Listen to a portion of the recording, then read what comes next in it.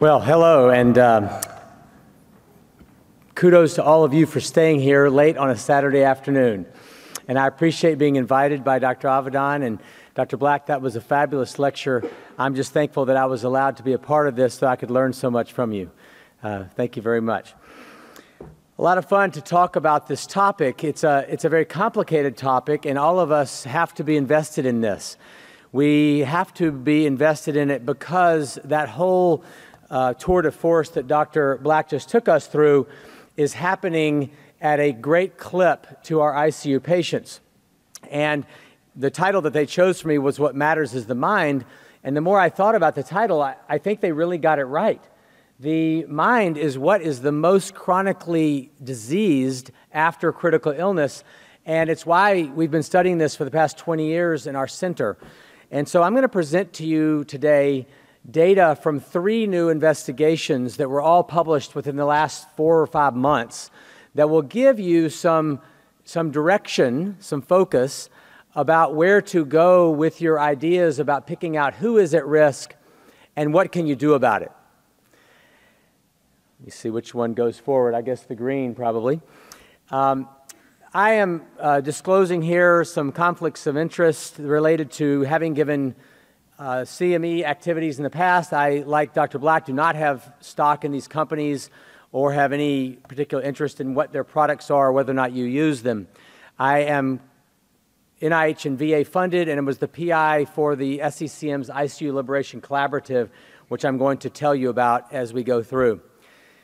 Pratik Pandarapandi and I have a lot of fun being the co-directors of this SIB Center, the Critical Illness, Brain Dysfunction, and Survivorship Center.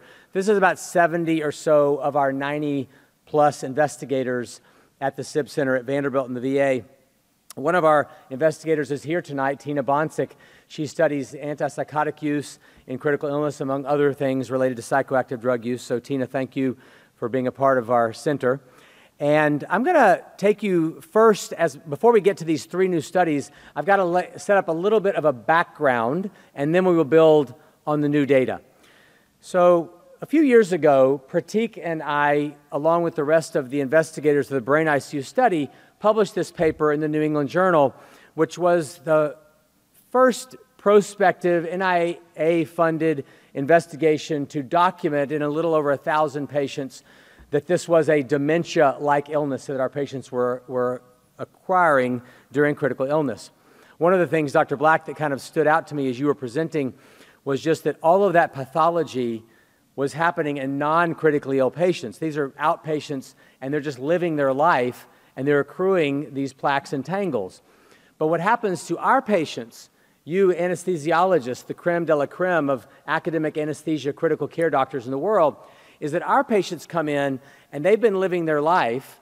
These patients in this study didn't have any baseline dementia, and they get this massive disruption of their blood-brain barrier and an onslaught of inflammation and coagulopathy.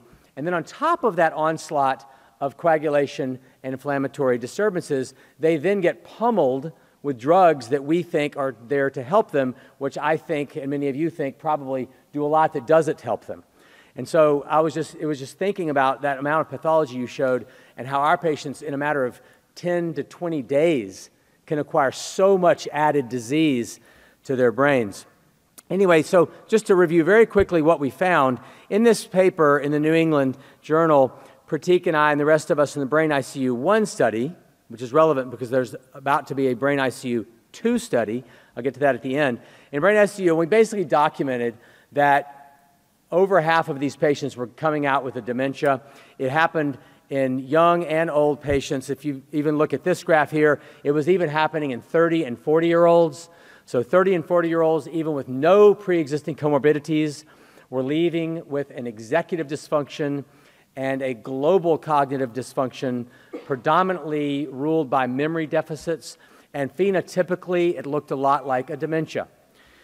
We don't know the mechanism of this, and that's where I'm going to get to telling you about Brain 2, where we're getting the brains out of these ICU survivors once they die and setting up the first ever tissue repository of brains, CSF, and a lot of other body fluids to try and figure out what exactly is this pathology. I was also thinking, Dr. Black, about those pie charts you showed of the vascular versus the plaques and tangles, et cetera, and I'm pretty certain that these patients are going to have a very interesting pie chart. Our goal, though, is to determine the pie chart and then figure out what to do about it. In this study, you as anesthesia experts and intensivists probably said, well, how do we put brain 1 into context with Newman's data from the Cabbage literature in the New England Journal in the early 2000s, and then with all of the arguing, nice academic arguing going on with Alex Evers and you, Michael, saying, well, is it the OR? Is it the drugs? Is it the anesthesia? Or is it not? And so we put together about 1,100 patients in this prospective cohort study, and Chris Hughes published this paper in Annals of Surgery, and we sliced and diced this every way that we could to try and accuse the OR, to try and accuse the anesthesia, accuse the drugs they received, et cetera. And basically, the reason this study, I think, was so helpful was that we had a large number of surgical patients up against a large number of medical patients. And you can see that the medians and interquartile ranges for global cognitive dysfunction and for executive dysfunction just don't look any different in accordance with the medical versus surgical comparison. So after adjusting for length of time in the OR, type of anesthesia received, type of operation conducted, ASA risk factors, and all of the things you might ponder to be variants in the cause of this dementia, I think it's not about the OR. And I think this does support some of other people's recent hypotheses. But the question is, what is it? And what is happening in the ICU then that is leading to this long-term cognitive dysfunction? And there are some new studies which are helping us to point out who's at risk and who's not. So this is a recent study published just about a month and a half ago by Brian James and some other investigators that I'm working with, David Bennett, who was mentioned a moment ago, Julie Schneider, a famous neuropathologist, Raj Shah, and Bob Wilson. And what we did here was we looked at 777 patients from the Rush Memory and Aging Project, followed them for over 10 years. And we looked at emergency versus non-emergency hospitalizations, and then did cognitive testing for working memory, episodic memory, semantic memory, speed, visuospatial, and so on. And it all boiled down to these two graphs. If you look at the left graph, I don't know if I have a pointer, I guess I don't, but if you look at the left graph and those two lines before the vertical at 2 years, you can see that from 0 baseline and to 2 years, both, okay, that's a good idea. Right here, these patients have the same trajectory of cognitive decline out to 2 years. And then the patients were divided up into patients who never got hospitalized in black, and then those who were hospitalized in red. And you see this dramatic change in the trajectory of downturn of their cognition in this extremely robust prospective cohort study where we had them before they ever went into the hospital. But what the tale was told was on the second graph, when you divide this red line right here into elective versus non-elective hospitalizations. So what you can see is that the green patients, who were the elective patients, basically have the same trajectory as those never hospitalized, and all of the downturn in cognition comes from people who were not electively hospitalized. They were emergently hospitalized. And those are the people that we basically studied in Brain 1, patients on mechanical ventilators or in shock, etc. So that's why I think it supports the notion that this is not about elective OR procedures or even elective medical hospitalizations either. What it's about is whether or not you're sick enough to get, or whether or not you have inflammatory cascade, coagulopathy, or drugs that combine in a way that allow you to end up in a delirious state. So this is a graph from our Brain 1 study in the New England Journal that shows the most robust independent predictor that we could determine in that cohort study, which was duration of delirium. And one of the simplest things you can measure in the ICU, actually, in terms of organ dysfunction, is delirium. With the CAM ICU, you can measure this in 37 seconds. It's free. We timed that with computers. And it doesn't cost you any extra monitoring other than a good clinician going to the bedside to see if the patient is inattentive and having disorganized thinking, et cetera. And just that simple clinical bedside test of 37 seconds can help predict that out to 1 year, every additional day of delirium that you had in the unit added about a 10% increased risk of mortality, independent of other covariates, and about a 35% increased risk of long-term cognitive impairment or this ICU-acquired dementia. So this leads me to the next and last two studies I'm going to present to you, and then we'll have our third speaker, and then we'll come up here and all have a Q&A session to take whatever questions you have.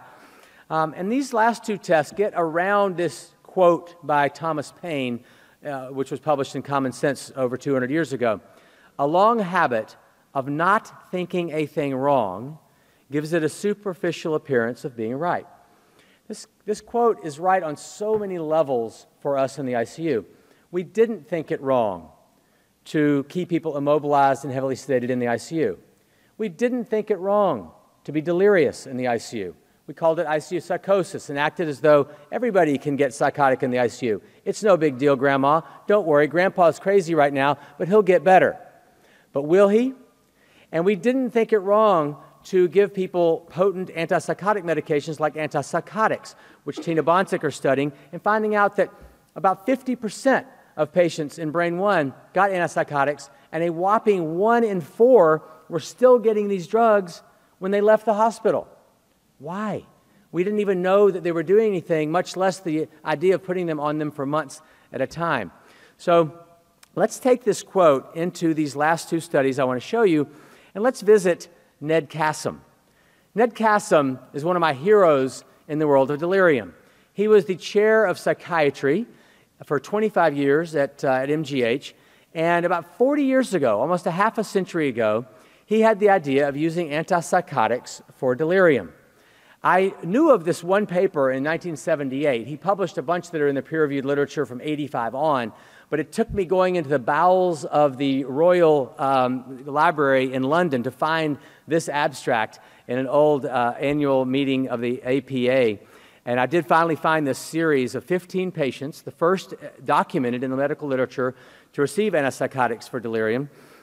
The hypothesis that he was using and that we tested in our Mind USA study was that Haldol, a D2 blocker, would help fix the neurotransmitter abnormalities going on in our delirious patient and help reduce the duration of delirium. We didn't know whether or not that was true or not, but 50 years after Ned Kassem, who I failed to mention was a stogie-smoking Jesuit priest doctor, true, well, 50 years later, his initial efforts actually led to a worldwide standard of practice whereby you can see in all these areas of the globe, the majority of physicians use these drugs to take care of our patients. But not knowing whether or not they worked, we decided to set up a randomized controlled trial called the Mind USA study. We got just under $10 million from the NIA and set up this 20-center randomized controlled trial. And at the end of the study, published just a few months ago in the New England Journal of Medicine, we found out that these drugs did not do anything to reduce the duration of delirium.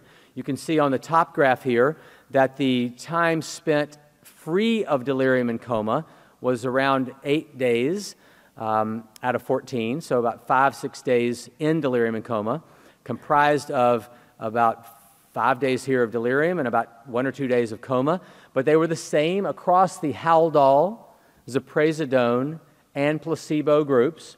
We saw no shred of difference in hospital or ICU length of stay, time on the ventilator. We did not see a difference between hypo and hyperactive delirium either. I'm not going to belabor the point by showing you a bunch of other slides here, but suffice it to say that the answer to this question, how to prevent brain-sapping delirium in the ICU, to my mind now, is pretty definitively shown. It's not about antipsychotics.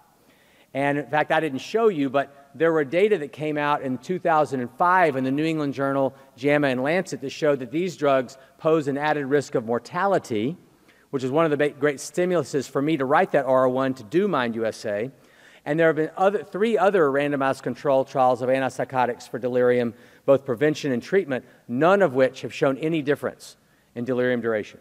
So look up here for a second. If this is the ICU exposure of risk of injury to the brain, and this is the post-ICU experience of long-term dementia, it does not look like giving or writing a prescription for an antipsychotic in the acute setting does anything to the acute delirium, and we were just finishing our year data of long-term cognitive outcomes in terms of the 1.5 to 2 hour neuropsych tests of the Mind USA patients.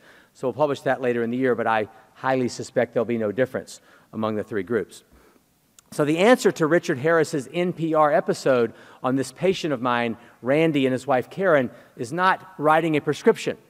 What the study did, though, helped us take our mind off of writing that prescription and turning our mind over to this idea of the fact that there are, and Dr. Black said that there are life habits for patients to prevent delirium, and you gave me the idea for the first time I've ever had it since you said that there are healthcare practitioner habits that we have to do in the ICU to help our patients prevent this. So I think after the unit, they have to establish their life habits to get their life back and their brain be protected before and after the unit. But in the unit, we are the ones in control of their bodies.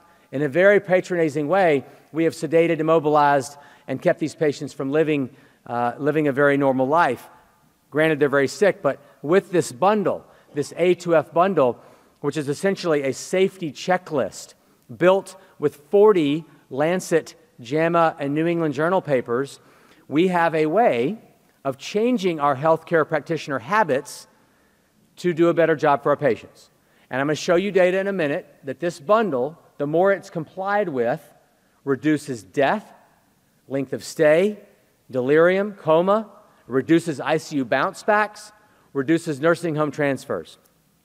You know, on the plane up here, we were dilly-dallying on the tarmac, and the pilot said, bear with us, we have 2 more checklists to finish, and then we'll be off.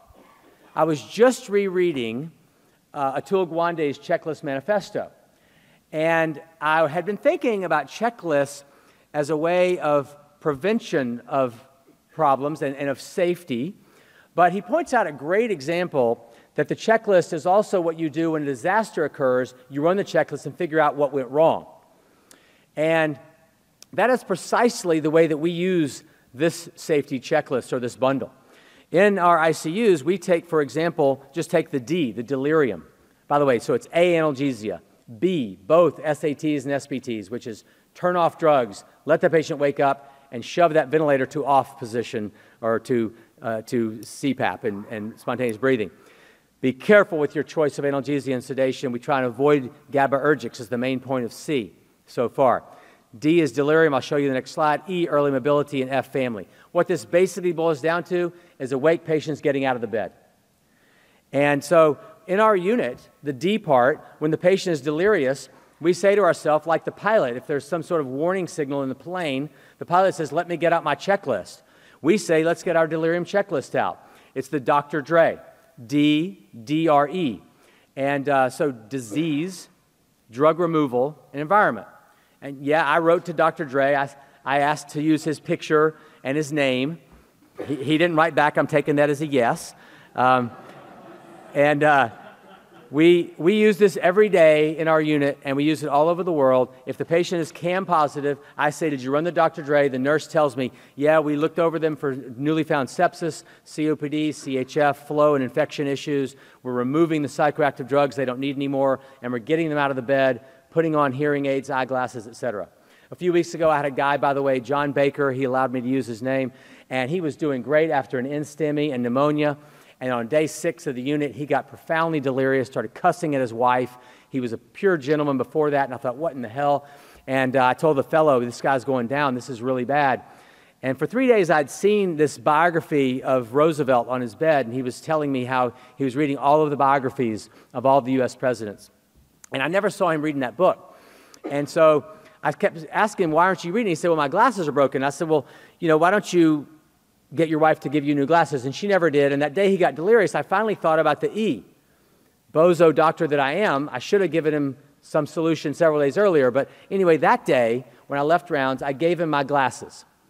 And the next morning, I walked in, and Mr. Baker was sitting there reading that Roosevelt biography, brain clear as a whistle, not cussing at his wife anymore, and doing a beautiful job with his brain. So it was clearly sensory deprivation as the etiology of his delirium. Nothing else major was detected on the Dr. Dre. Don't tell me that you can't change the culture in your unit to get people up and walking.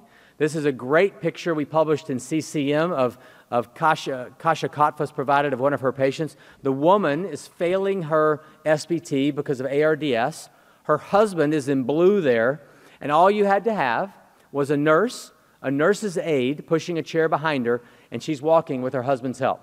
So this does not take a physical therapist. I mean, I love our physical therapists, but when they're not around, we walk our patients anyway. And there are about 25 papers already published on this bundle. If you don't like it because of it's cutesy and it involves the alphabet, figure out your own way to do these things. But modify your habits in the unit to do what the patients need you to do. And quit thinking that your solution to their delirium is writing for a drug, because it's not. You might be writing to stop a drug, but most importantly, it's about letting the patient wake up, get moving, and be back to the land of the living. Now, upon which data do I say this? I'll just show you 2 of the over 20 investigations of the A to F bundle. This is one. 6,000 patients in the Sutter Health System in California. You're looking at 2 graphs. Both of the graphs have the same structure. On the x-axis, you've got percent compliance with the bundle. On the y-axis, you've got percent of survival and percent freedom from delirium and coma. So you see, as you go up in compliance across the x-axis, you see a steady rise, a 15% increase in survival per 10% added compliance. And on the coma delirium side, you see a 15% rise in freedom from delirium and coma as you go up in compliance. And that's after adjusting for severity of illness, age, and on or off the ventilator. So that's 6,000 patients. Add another 15, and you've got now over 20,000 patients worth of data.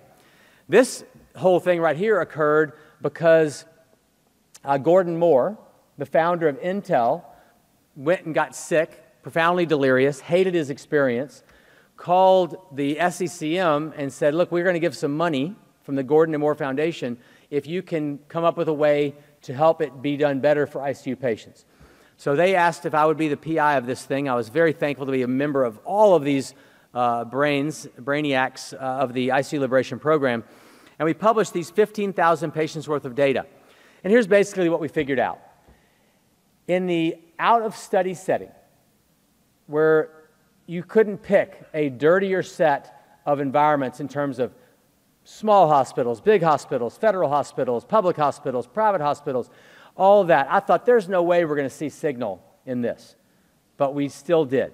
And by the way, in science, the most convincing bit of evidence we can get is a dose response.